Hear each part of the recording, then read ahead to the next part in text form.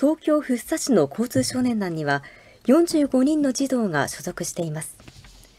普段は警察官などとともに街頭などで横断歩道の正しい渡り方など交通のルールやマナーを伝える活動をしています。